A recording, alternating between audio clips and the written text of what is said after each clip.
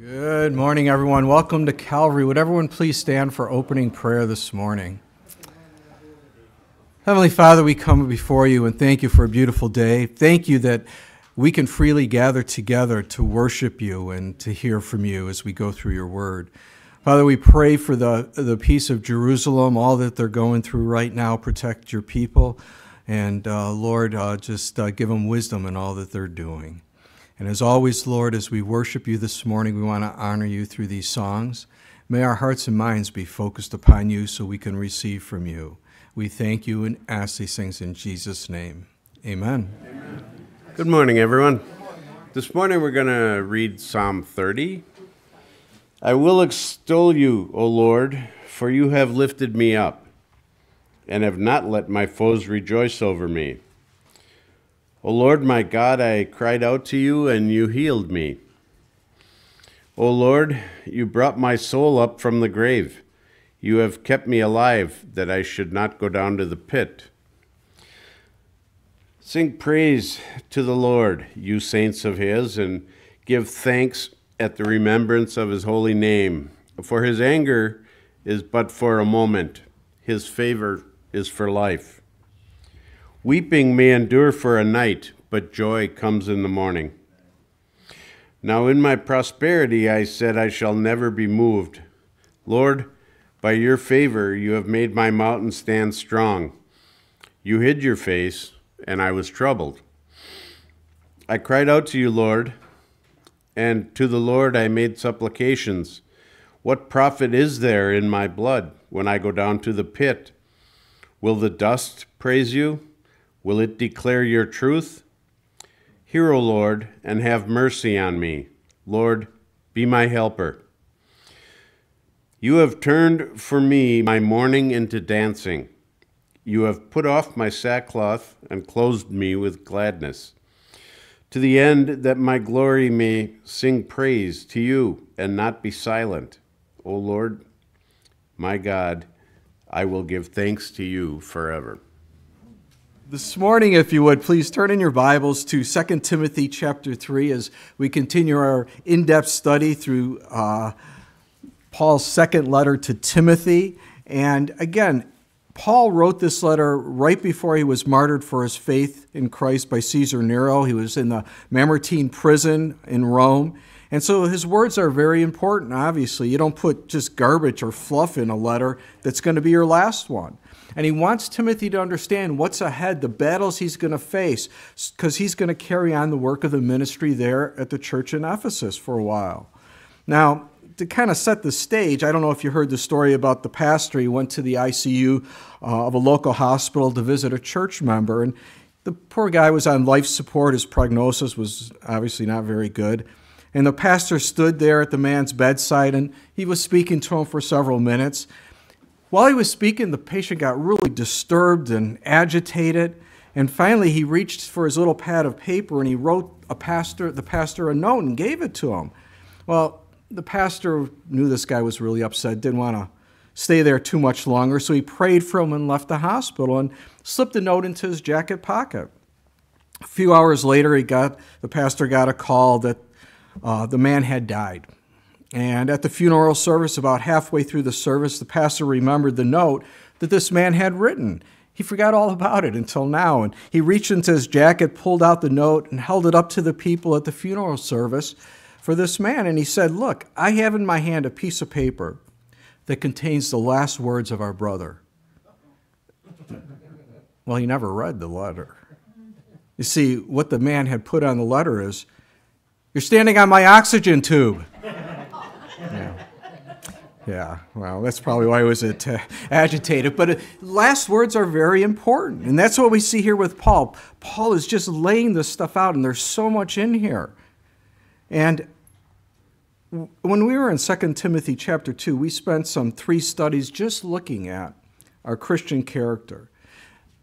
What do I mean by all this? Well, in the midst of living in this world, and we're all in this world, how are we to live out our faith? What are we to be like? What should be manifested in our lives? And Paul gave 9 points in what we are to be like, how we are to live out our faith. When people look at us, what should they see? And he told Timothy and us about the soldier who is to be focused, the athlete who's to be obedient, the farmer who must be patient, and the message is about Jesus. The results of living for Christ is persecution. The way we stay focused is our hope of glory. The diligent worker who rightly divides the word of truth. Yeah, you have to be able to divide God's word correctly. The sanctified vessel who is sanctified for our master's use, and the gentle servant who is humble, gentle in his correction. Now, you may be thinking, Pastor Joe, why is this so important? I mean, what's the big deal about the days we're living in? It is a big deal. And Paul's going to speak about this coming apostasy. And when he's speaking about apostasy, understand he's not speaking about the world. He's speaking about the church. Those that claim to be Christians. And Paul wanted Timothy to be prepared for what he was going to face. And I think the Holy Spirit wants us to be prepared. In other words, things are going to get tough. It's not going to be easy. And we need to be prepared for what's coming.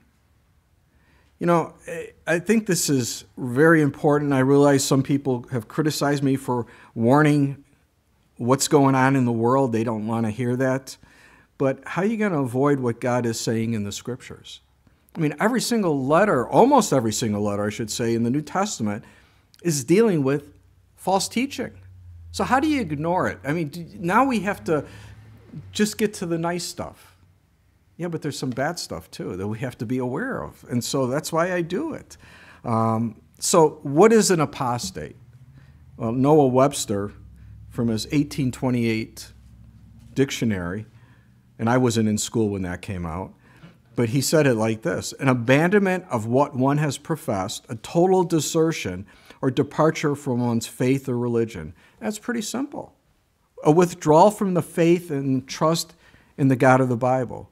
Now again, there are those who claim that they believe in the Bible, they believe in God, they believe in Jesus, but they don't believe all that the Bible teaches. They don't believe the God of the Bible. They don't believe the Jesus of the Bible. It's what they've made up in their own minds, their own imaginations.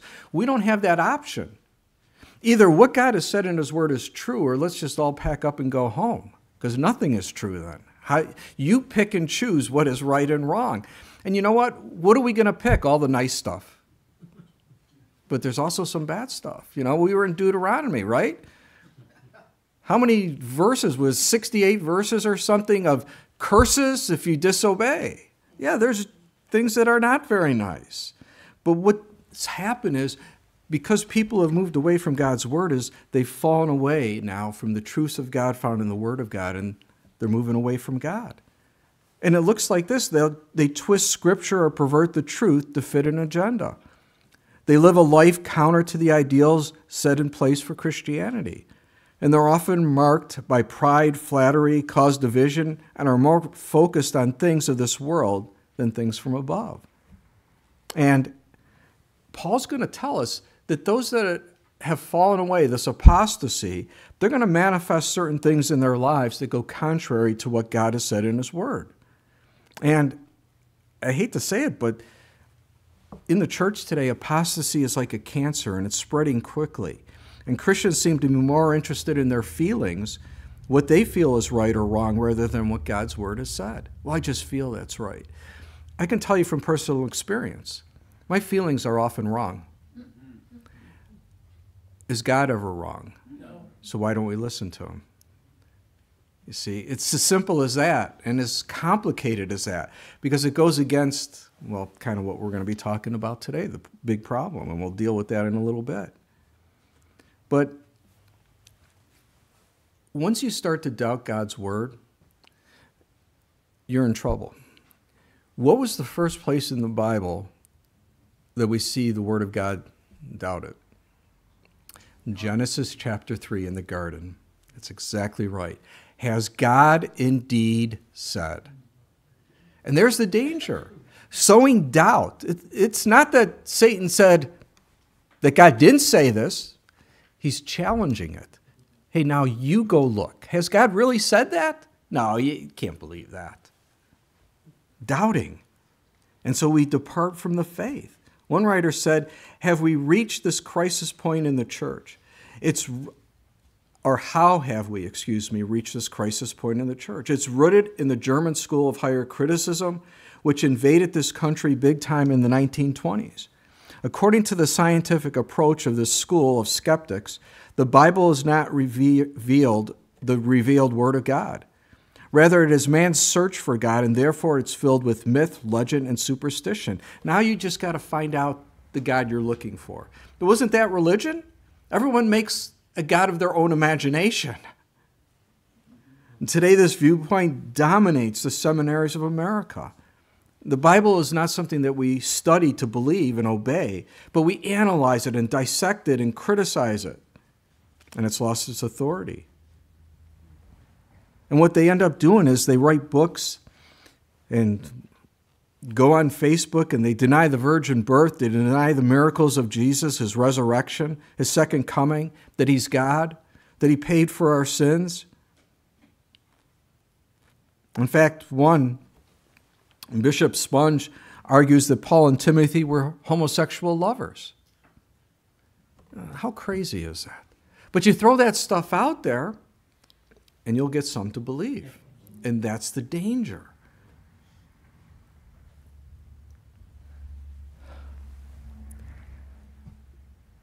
Back in 1984 on the Phil Donahue show, Norman Vincent Peale was on. And he said this. He said, "It's not necessary to be born again. You have your way to God, I have mine. I found eternal peace in a Shinto shrine. I've been to Shinto shrines and God is everywhere." Well, Phil Donahue's not a Christian, but he was shocked by what he said, and he came into defense of Christianity. He said, "But you're a Christian minister, and you're supposed to tell me that Christ is the way and the truth and the life, aren't you?" He nailed it, right? And Peale replied, "Christ is one of the ways. God is everywhere." You see how you get that stuff out there? It's not necessary to be born again. But what did Jesus say? Unless you're born again, you cannot see the kingdom of God. Who are you going to believe? I'm going to believe what God says. You see, let me put it this way. These guys are very good at deceiving you because they sound very sincere. They will, tell you, I know Hebrew and Greek, and this is really what it's saying. And they are lying to you. Can we understand the Word of God in English? Oh, absolutely. What about Japanese? Those that speak Japanese, absolutely. Any language. They can understand God's Word. Why? Because it's the Spirit of God that opens up the Word of God to our hearts and our lives. And if we had to know Hebrew and Greek to understand it and get saved, we'd be in trouble. But God's Word is for everyone. And I like that. It's the literal Word of God. And I trust it. And that's why I've been teaching it for almost 29 years now. It's sad. 20% of Americans now say the Bible is the literal Word of God, only 20%. It used to be 24% in 2017. And 29% say the Bible is a collection of fables, legends, history, and moral precepts recorded by man. There's the problem. There's the problem. As you move away from the truths of God found in the Word of God, you open yourself up to anything and everything. So what the church ends up doing is bringing in worldly philosophies, worldly teaching, worldly beliefs. Excuse me a minute. There we go. And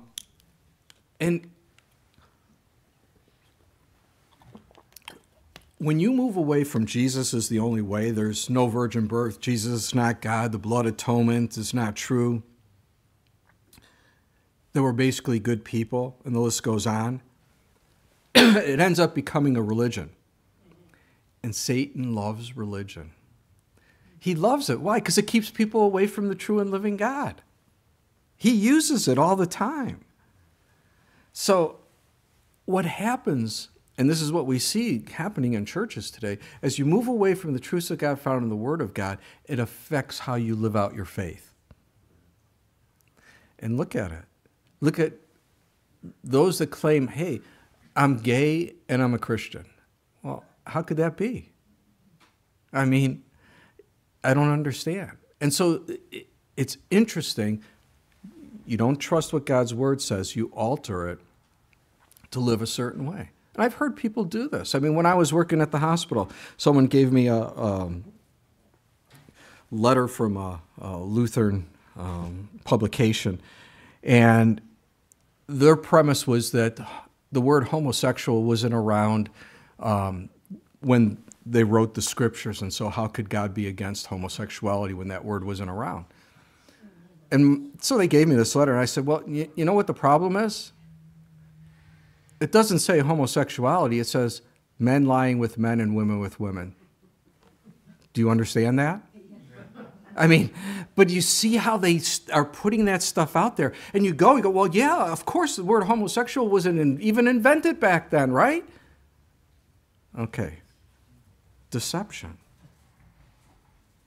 And Paul, again, is speaking of those who are in the church who claim to be Christians, but when you look at their life, it's hard to believe that they ever came to saving faith. And so our study this morning is the coming apostasy. And I've broken it down into 4 points, and they're in your bulletin. Difficult times in 2 Timothy 3:1, the problem in 2 Timothy 3, verse 2a, the result in 2 Timothy 3, verses 2 through 5, and apostates in 2 Timothy 3, 6 through 9. So let's pick up 2 Timothy chapter 3, beginning in verse 1, and let's see what the Lord has for us this morning as we look at this topic, the coming apostasy. Paul wrote this, "But know this, that in the last days perilous times will come," or times of stress. It's interesting how he opens this up. Know this. And in the Greek, it's speaking of constantly know, remember and understand so that you always will be on guard and respond properly. You know, he's speaking of how to know what to do, which is based on the knowledge or based upon the Word of God. That's the idea. How do we as Christians know what to do if we don't know what we are to be on guard against? And that's why I take the time to warn. And I can't warn you about everything, but there are things that are really important that come down the pike that we have to be aware of. And Paul is warning Timothy, and I believe the Holy Spirit is warning us to be on guard, to pay attention. Why? So we can walk properly and, use this warning as just that, a warning. And he's focused on the last days. And so people go, well, when did the last days begin? Have they begun yet? And there's all kinds of ideas of when the last days take place. But what does the Word of God say? And please understand, the last days and the tribulation period are not the same thing. And I'll show you. In Hebrews chapter 1, verses 1 and 2, we're told, God, who at various times and in various ways spoke in time past to the fathers by the prophets, has in these last days spoken to us by his Son, whom he has appointed heir of all things, through whom also he made the worlds. The last days started with the ministry of Jesus, the incarnation, where God became flesh and dwelt among us, and they continue until his second coming. And think about it. If the last days began with the ministry of Jesus, Paul was living in the last days. Paul expected the rapture. He talked about it in 1 Thessalonians, when we who are alive and remain shall be caught up together. He thought the rapture may happen in his day. But here we are, almost 2,000 years down the road. We are a lot closer, aren't we? I think we're towards the end of those last days. And when you look at what's going on, right is wrong and wrong is right. You can't say sin is bad. And in fact, we flaunt sin today in the face of God.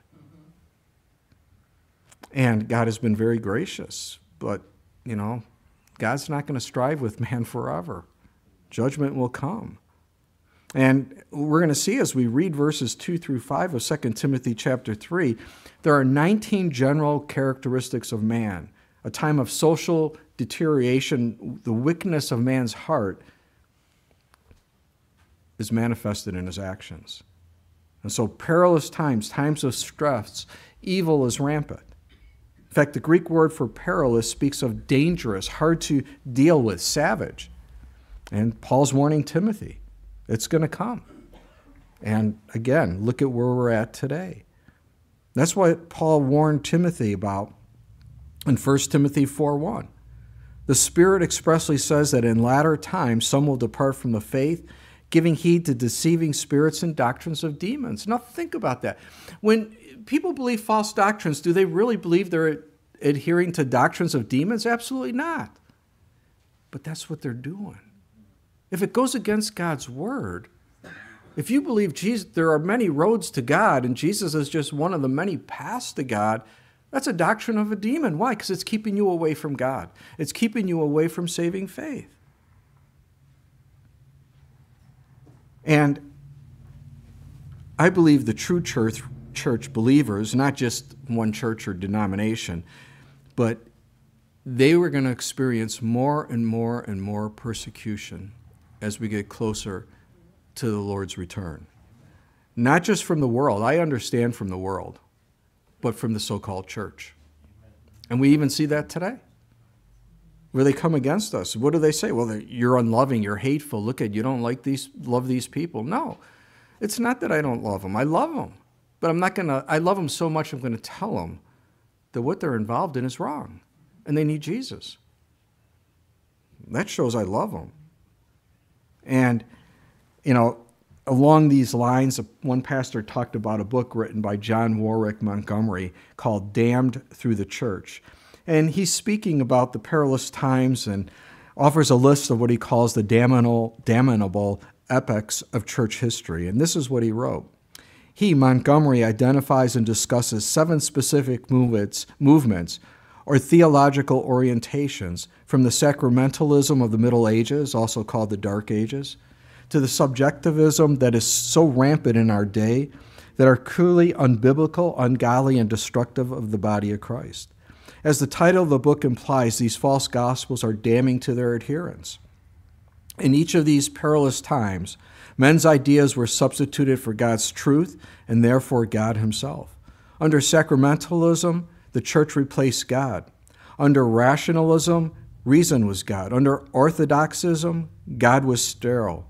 Impersonal orthodoxy. Under politicism, God was the state. Under ecumenism, God was uncritical fellowship and cooperation among nominal Christians. Under experientialism, God became personal experience, and under subjectivism, self has become God. It would be appropriate to add to Montgomery's list the current emphasis on mysticism, which seeks to determine truth about God by intuition and feeling, and on pragmatism, which attempts to determine what is true by what produces desired effects. These movements do not come and go, but come to stay, so that as the years go on, the church accumulates them and the battles continue. Exactly. And so we keep adding this false teaching to the church. And what happens? What's the last days church like? Well, we don't have to guess because we can look in the book of Revelation, chapter 3, and see the church of Laodicea, where Jesus is not even allowed into the church. He's outside knocking to get in, asking them to open the door. That's how bad it is. This is how dangerous it is. This is why the warning. These false teachers don't just come and go, they come and stay. That's the problem. And it's interesting because if you look at seminaries, and if you ever just do a study of seminaries and what they believe, they are teaching future pastors this garbage. So what do the pastors do? They come over and they take over a congregation, and now they're teaching their people these things, who then believe it. There's the danger. I hate to say it, but false teachers are nothing more than wolves in sheep's clothing because they're leading people away from God. People don't like that, but it's the reality. It doesn't lead to holiness, their teachings.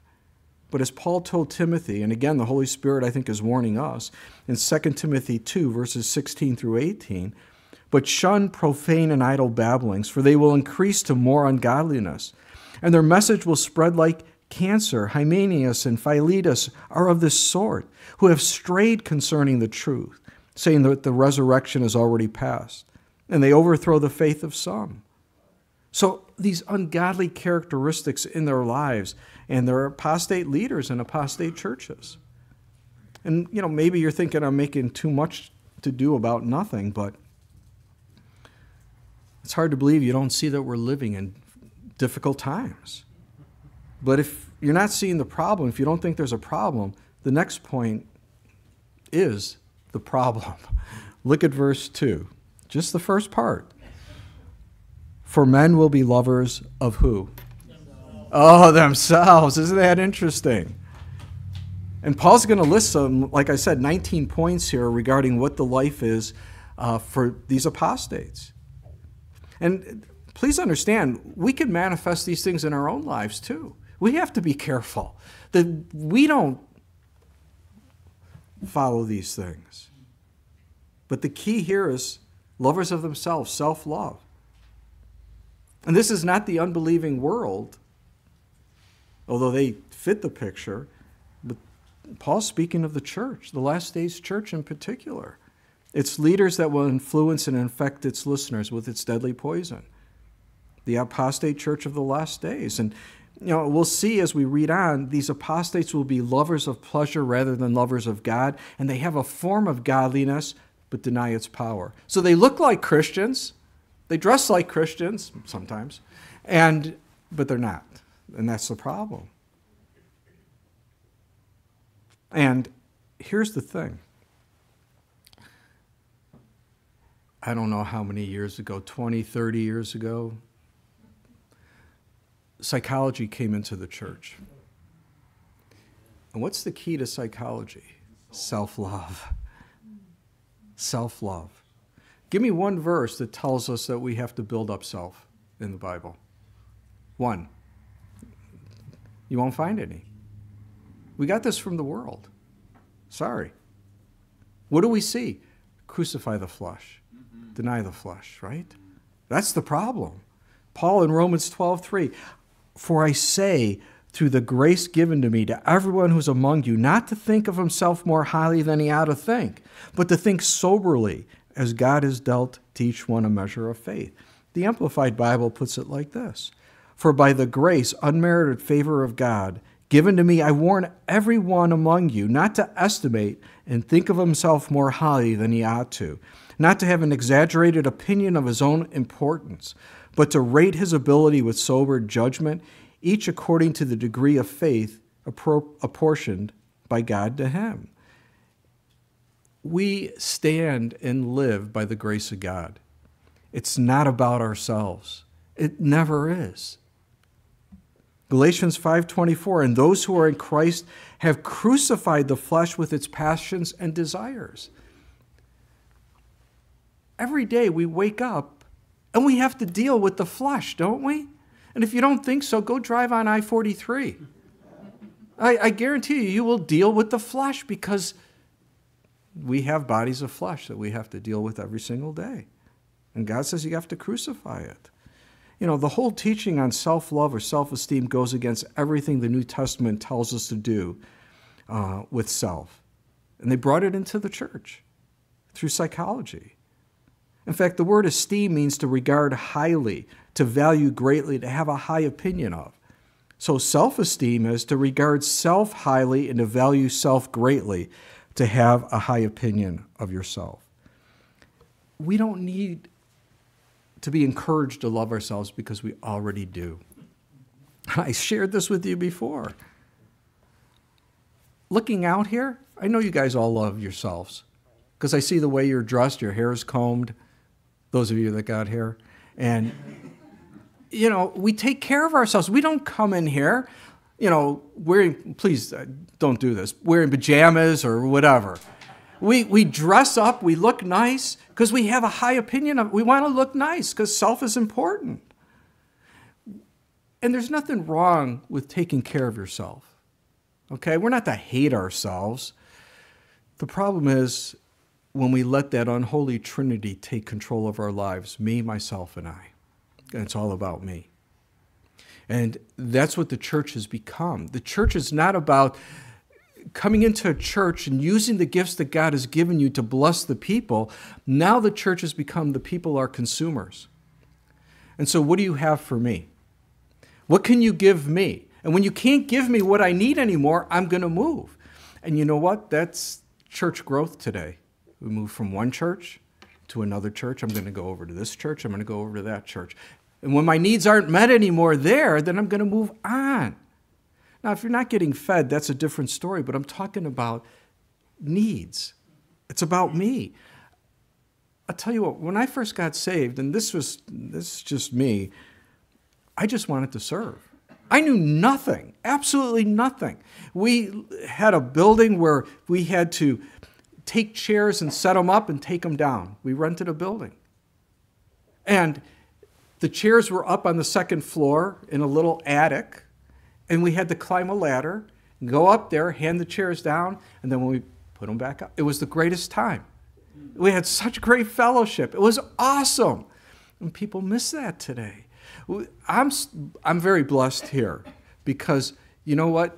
Years ago, I would be finishing the study, and I'd pray, I close my eyes, which they tell me don't do, but I always do because it's just me.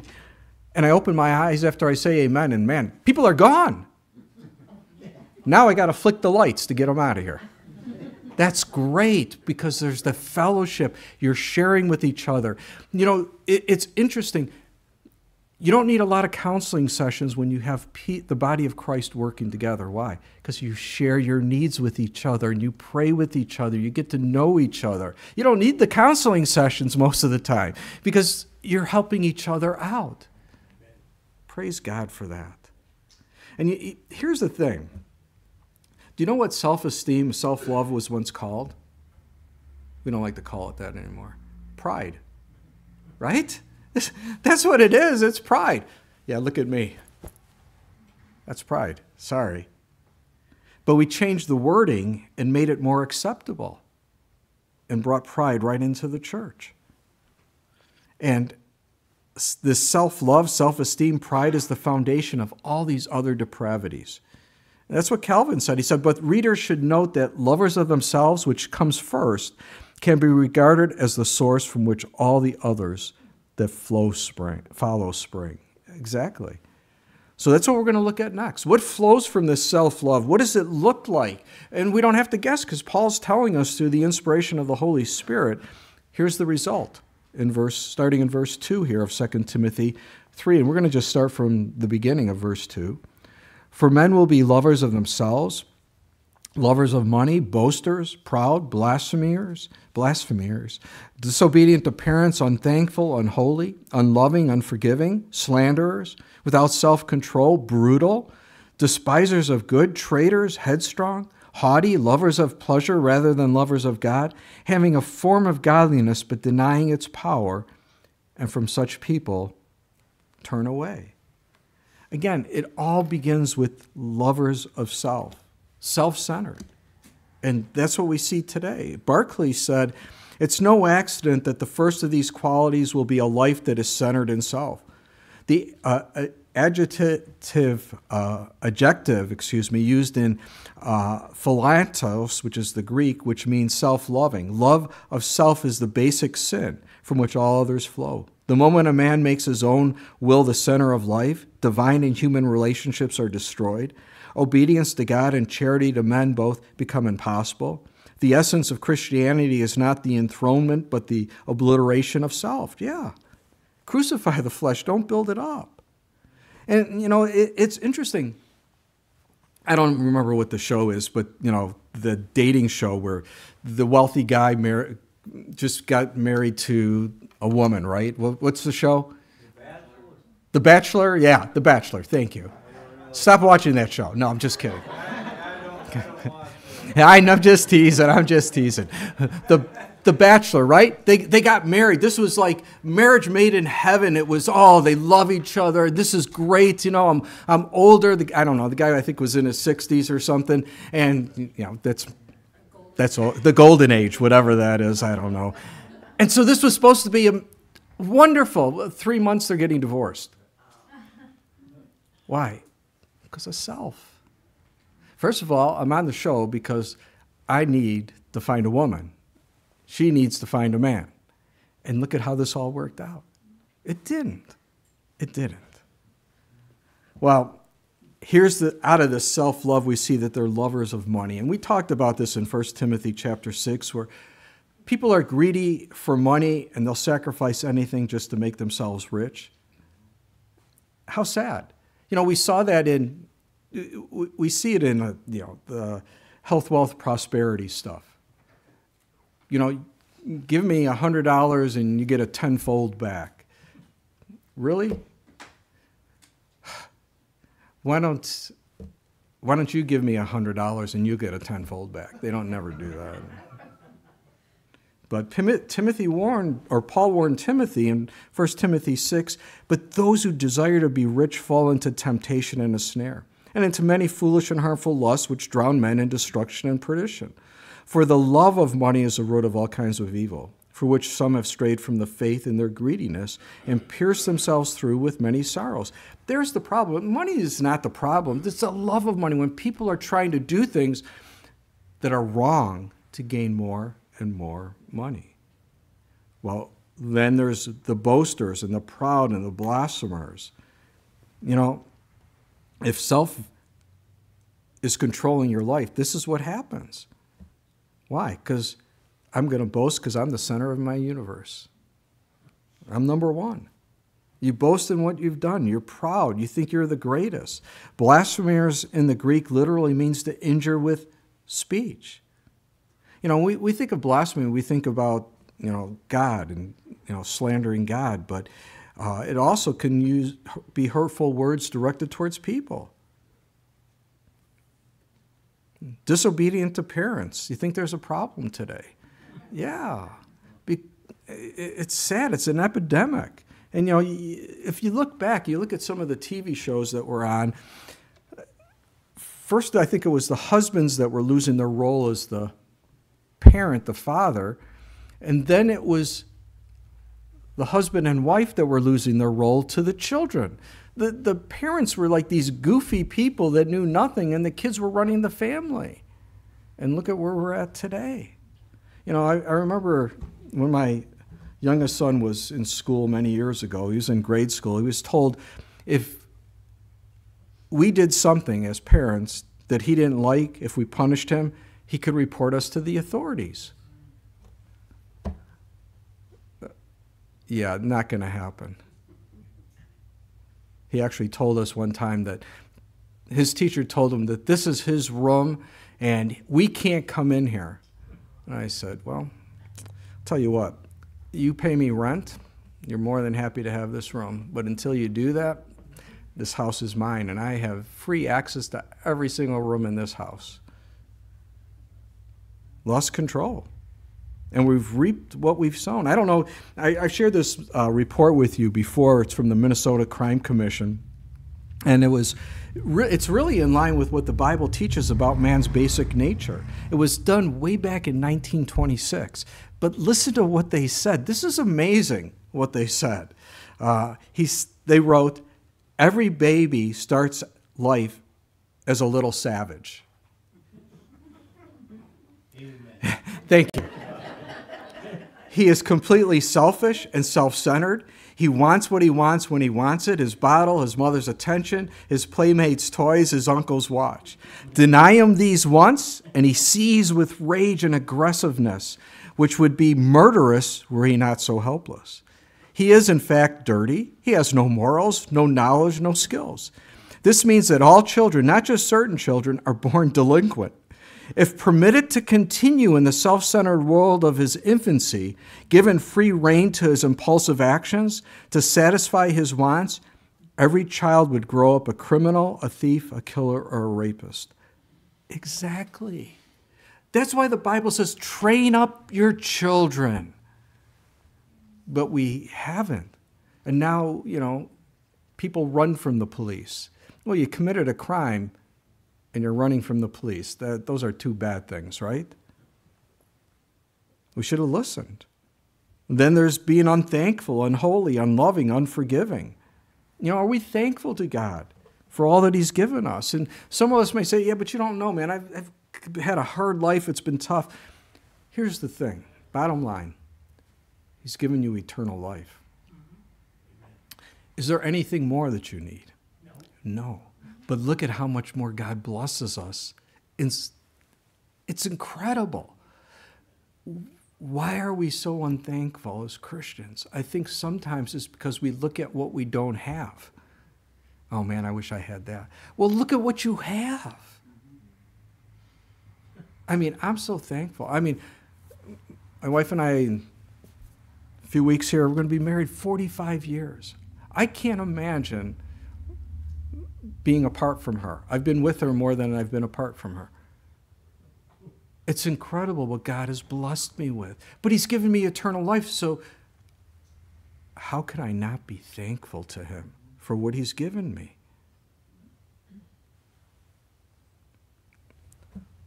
Unholy? Wow. Unloving? Without natural affection? Love today is a self-love. You know, again, we don't get what we want, we move on. I just don't feel like I love them anymore. Love's not a feeling. It's an act of your will. If love was a feeling, we'd all be in trouble, because don't our feelings change from time to time? But when we know what God desires, we're never going to move from the course that God has for us. Unforgiving, we see this a lot today. God has forgiven us every single sin, every single one.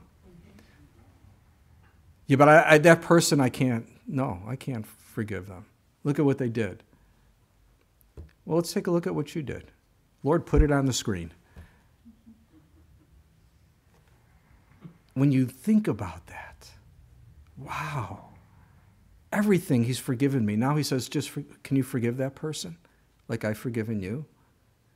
You can't do it in the flesh, guys. You got to surrender to the Spirit and let him give you that kind of love, because it's unconditional. It's agape love.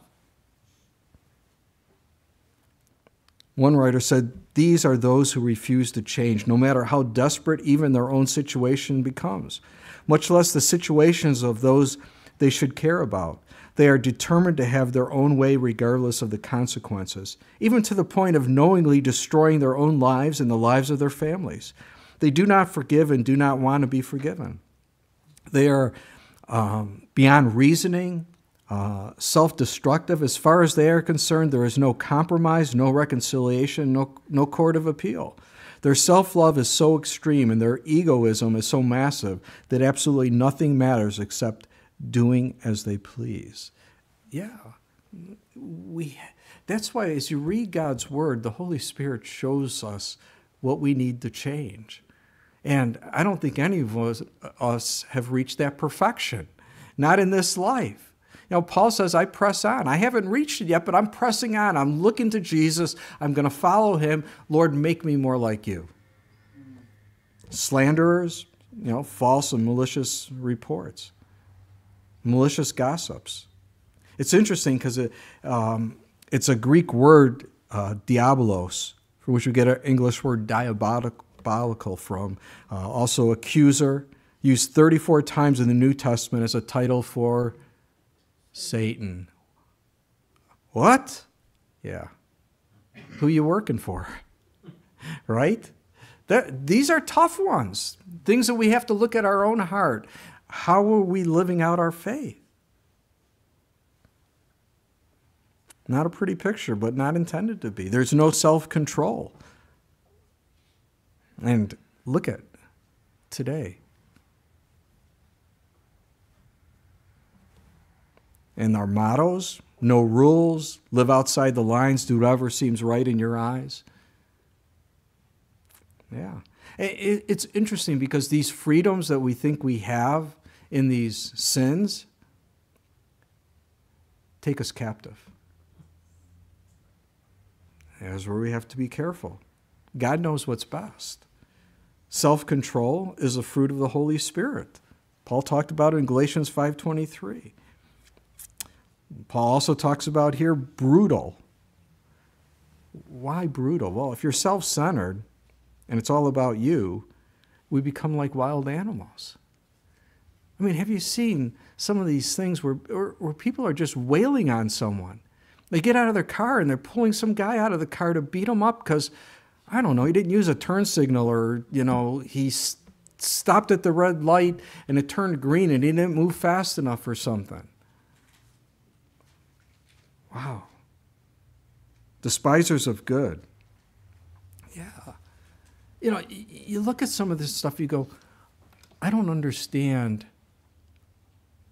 how you can say that that evil is good. It was interesting, they, on a television show, talk show, they had a son of a Hamas leader on. He became a Christian, left Hamas, and they had 2 Palestinian women there. And he asked them, can you say that the October 7th invasion of Israel was wrong, that it was evil? And they couldn't. The rape, the murder, the burning of children, babies, they couldn't say it was wrong. Wow. That's where we're at.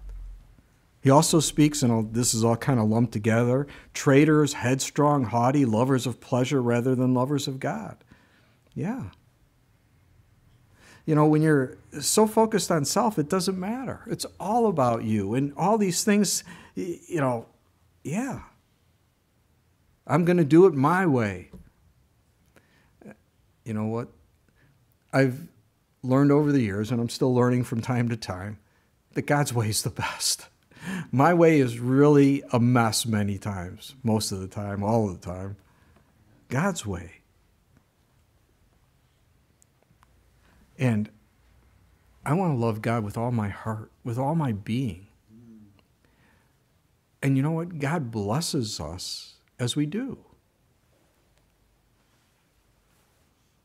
Having a form of godliness, they're phonies, morph into their Christian form, you might say. You know, they're Christian when they're around Christians, and they are like the world when they're around the world. And that's what we see. You know, many times the attitude is a salad bar religion. And what do I mean by a salad bar religion? I'll take this. I'll take this. Yeah, I'm not going to have that over there. And I'm just picking and choosing what I like and what I don't. No, you can't do that. And they lack the power to live because they lack the Spirit of God. They're not saved. You know, several years ago when Julie and I were on vacation at Fort Lauderdale, Florida, I went down by the ocean to sit there for a little bit, and they had some benches there, and it's just so nice to be able to sit and, you know, not be having your winter jacket on and it's 20 degrees out, so it was really nice. But there was this homeless guy that came up to me, and he was asking for money.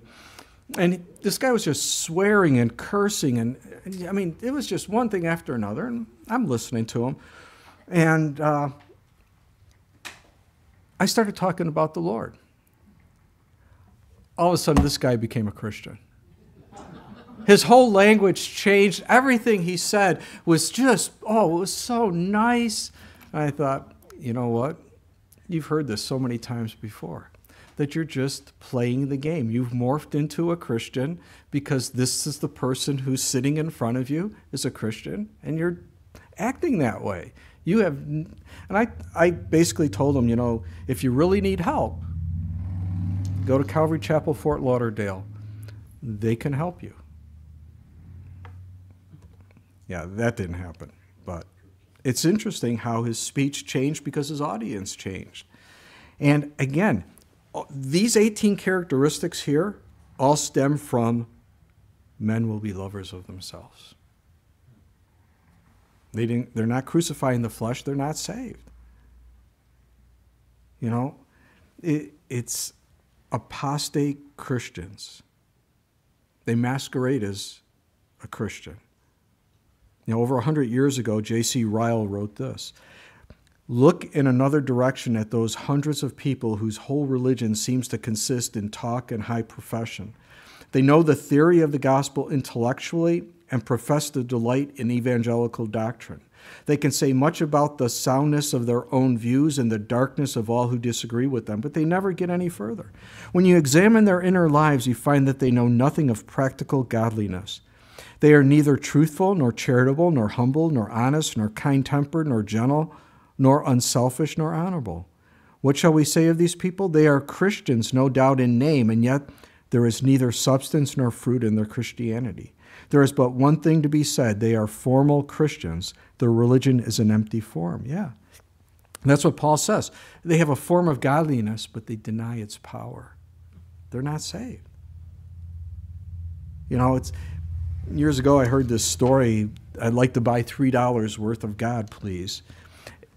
Not enough to explode my soul or disturb my sleep, but just enough to equal a cup of warm milk or a snooze in the sunshine. I don't want enough of him to make me love a man of a different color or pick beets with a migrant worker. I want ecstasy, not transformation. I want the warmth of the womb, not a new birth. I want a pound of the eternal in a paper sack. I would like to buy $3 worth of God, please. Wow. God doesn't come in $3 portions. It's either all or nothing. It's as simple as that. And as we finish up here, we're going to look at Paul speaking about apostates. Look at verse 6 here in 2 Timothy 3. For of this sort are those who creep into households and make captives of gullible women, loaded down with sins, led away by various lusts, always learning and never able to come to the knowledge of the truth.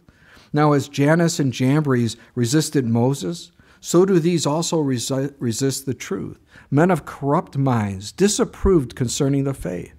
But they will progress no further, for their folly will be manifest to all, as theirs also was.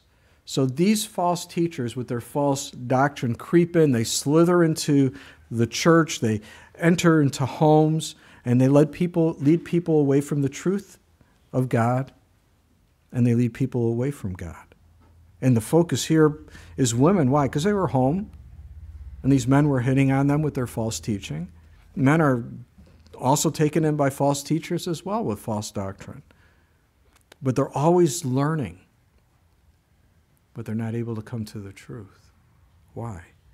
Because they're not interested in the truths of God found in the Word of God. They have their own ideas, and they'll run with these ideas until new ones come along, and they'll run with that. You know, there's a guy who calls me periodically, and I think he just goes through the churches and calls them periodically, who tries to tell me, he calls up with being very sly. He goes, Pastor, can I ask you a question? And that's always a red flag for me, okay? You know, you don't say hi or anything, but can I ask you a question? Sure, go ahead. No, I'm open. And he goes, Jesus never said he was God. And it was kind of interesting because the last time he called, we were going through the Gospel of John, which the whole Gospel is showing that Jesus is God. And so I went through verses, and he had his way of denying it. He didn't want to. I said, well, you know, Jesus said, if you don't believe I am, you will die in your sins. He goes, well, it doesn't mean that he was God. It just means that he is. I said, no. When he said, if you do not believe I am, he was saying, I'm Almighty God. I was a voice in the burning bush. If you don't believe that, you're going to die in your sins. So I'm talking to him. We're going through Scripture. And finally, the guy's now yelling at me. Okay? And I finally said, you know, we need to end this now because it's going nowhere. And if this is how you're witnessing to me, you really need to work on it because yelling's not doing it. Yelling doesn't convince me. It just shows me you have nothing to stand upon. And that was the end of the conversation. Yeah. Wow. You know, deception is playing a big role in the last days. We see it in the world, right? I mean, whatever you want to believe, go to Facebook or go to the internet, you can find whatever you want to believe to be true. It's hard to know what truth is. Oh, wait, let me correct that. Jesus said that the Word is truth. So there's my source. It's hard because there are so many people with degrees that tell you what's going on, and they contradict each other. I trust what God's word has to say. That's the bottom line to me. Why do people fall prey to this? Because it makes them feel good. When people come up to me, oh, you won't believe this. I got to show you because this has never been seen before. Oh, yeah. I wonder why. Because it's not true. You mean for 2,000 years nobody saw this in the scriptures, and now you're telling me this new doctrine? And sorry, show me. I actually have one guy who was trying to show me that the rapture is not true. The Bible never speaks about the rapture. I said, well, show me, explain it to me. And he spent 20 minutes telling me that it's so complicated he doesn't have enough time to tell me. We just spent 20 minutes. Just tell me, what is the reason? And he never could. And again, it's pride, it's self-love. And I try to be open. Jehovah's Witnesses come to my door, Mormons come. Tell me. I'm open.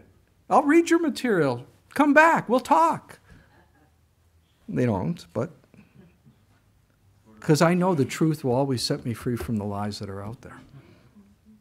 But they're always learning, never able to come to the knowledge of the truth. And it's so sad that they keep promoting this. And Paul mentions these two guys, Jannes and Jambres, the Egyptian men who opposed Moses before Pharaoh in Exodus. Now, are these symbolic names? Well, they could be. I think that they're the real names. But Jannes means he who seduces. Jambres means he who makes a rebellion.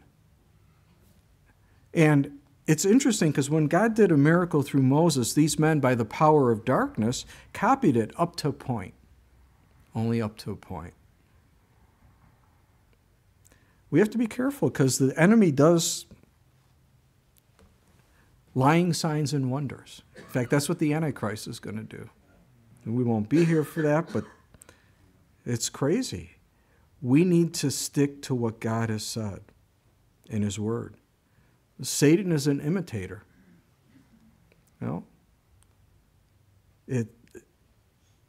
It's amazing how people get duped in. You've got the gold dust falling, or the guy who's got a bad tooth and he gets a gold tooth, And I'm thinking, why didn't God just heal his tooth? Because a gold tooth's not going to do a whole lot of good. Pull it out and cash it in, but, you're missing a tooth then. Does God do miracles today? Absolutely, but you know where they're coming from. And we don't follow after signs and wonders. Signs and wonders follow after us. We just serve the Lord and let God work. Amen. But these teachers have corrupt minds and disapproved concerning the faith. And the word disapproved speaks of rejected. That's what they need to be, rejected. How sad. And they're going to progress no further, for their folly will be manifest to all, as theirs also was. Yeah, they can cause great damage within the church. They can hurt a lot of people, but like Jannes and Jambres were exposed and their power was shown not to be from the true and living God, they'll be exposed as well. They're not going to be able to stand. These false teachers on the day of God's judgment, can you imagine? And the warning is there about this coming apostasy, and I think we're living in it. We're seeing it. And what are we going to do about it? And that's next time, as we look at here in 2 Timothy, confronting apostasy. What do we do? What should we do about this? But remember what Jesus said in John chapter 8, verses 31 and 32. If you abide in my word, you are my disciples indeed. And you shall know the truth, and the truth shall make you free. Praise God for that. We don't have to be deceived. Take what you hear. I tell you, even what I teach, I'm a man. I'm not God. You take what I teach, like they did with Paul in Berea. They took what he taught and they compared it to the scriptures to see what he was saying, if it was true. It keeps me accountable and it keeps you safe. That's important. We need to heed those words of Jesus that the truth will make us free. Let's pray. Father, we thank you again for your word. And Lord, it's not an easy subject, and Lord, but you have it here, and we have to deal with it. We have to understand it. We have to apply these things to our lives so we can grow in our relationship with you. And Lord, some of these characteristics, we have to deal with because of self-love. It's there in our lives, and we have to crucify the flesh. And Lord, we want to be able to have people look at us and see your love, to see you. We're to have your nature flow from our lives. Help us, Lord, to be more like you. We thank you and ask these things in Jesus' name. Amen.